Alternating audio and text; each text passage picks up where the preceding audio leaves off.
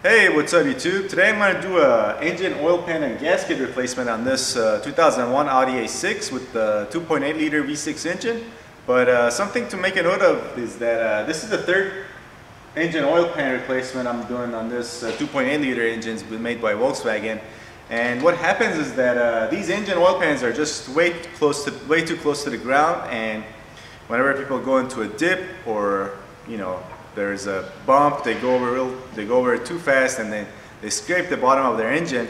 The engine oil pan, which is also made out of aluminum, which is a softer metal, it cracks, and then you get a oil leak from there. And if you have one of these cars, and you want to make sure you don't go into any dips real fast. And if you do, you want to pull to the side, make sure you're not leaking from there, because if you get a big leak and all the engine oil leaks out, you're gonna ruin your engine, and then you'll be looking for a used engine instead of just replacing the oil pan. Okay, next you want to raise and support the front of the car on both sides with some jack stands. But before you do that, make sure you apply your emergency parking brakes and lock both rear wheels. Okay.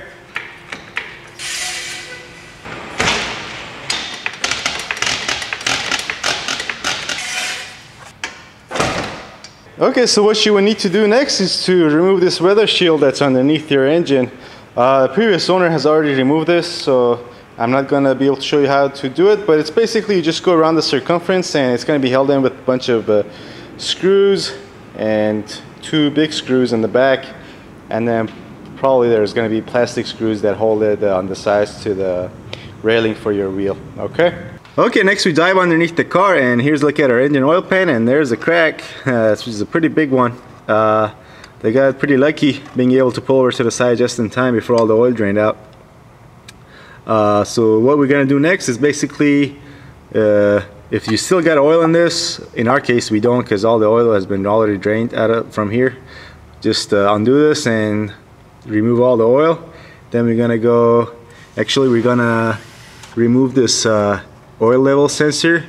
Then there is a little bracket on the other side which is holding these two power steering fluid lines to our engine oil pan. We're going to remove that, and then we're going to go around the circumference and remove all these bolts, and then we'll be able to remove this engine oil pan. Okay, alright, first up, our engine oil level sending unit.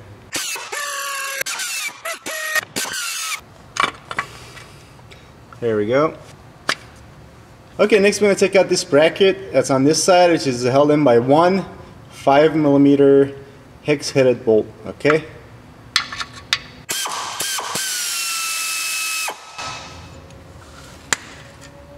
And here's how this bracket looks like. We're just going to go around all the circumference of this engine oil pan and remove all these 10mm bolts. I'll probably leave in the two in the middle just so they hold it in place. I'll loosen them, but I'll leave them in there. But then I'm going to remove all the other ones, and then remove this engine oil pan.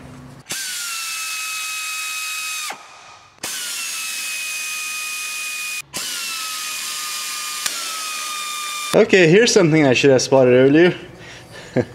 The bolts that are in the back of this engine oil pan are covered by this sway bar. So what we're going to have to do is remove these pieces that hold the sway bar in on both sides here, and that guy down there.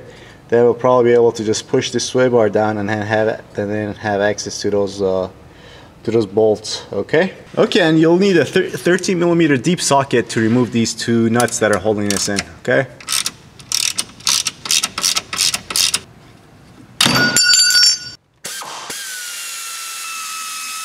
Okay, and here's this side. Now we should be able to just push this down.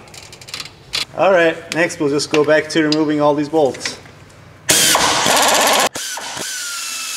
Okay, so with only these two bolts on the sides remaining and our engine oil pan loose, we're gonna take these out by hand, and then we're gonna remove our engine oil pan. Make sure you have a catch pan ready, because there still might be some oil left in this engine oil pan. Okay.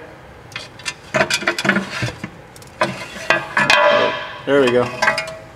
Alrighty, and here's our new oil pan. What we're going to do next is put some black RTV silicone all around this mating surface, and then we'll put in our new gasket. I'm not a big fan of RTV silicone on oil pans and stuff unless the manufacturer asks for it. And since the new oil pan gasket came with some RTV silicone and the old one also had RTV silicone on it, I'm assuming it's required by the manufacturer, so that's what we're going to do. Okay, what we're going to do is first put a layer of even layer of RTV silicone on the oil pan, and then when we put the gasket on, we'll put a thinner coat on the gasket, then we'll slap this back on the engine. Okay?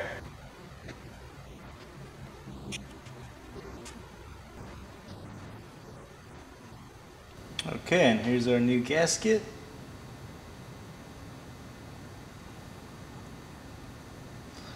Gonna make sure all the bolt holes are lined up. Okay, next we just start applying our thin layer of RTV silicone. Okay, so after thoroughly cleaning the mating surface with some brake clean and rags, we're ready to slap our new engine oil pan back on. Just make sure as you put this on, the gasket doesn't move. And then we're gonna start putting the center bolts first, and then work your way out. Just have a couple of these bolts ready so you can, hold this in place. There's one. Okay, so after we get these two in, we're gonna go ahead and start all of the bolts with hand. Make sure that you can put them in and the holes line up with the gasket and everything. Then we'll torque them down, going from the same pattern, going from the center out. Okay. Okay, now I don't know the torque spec for this, but if I had to guess, I would say about 9 foot-pounds. So, but I'm just gonna go with the experience, and feel. But if you wanna do it by the book, you wanna make sure you do it with the torque wrench. Okay.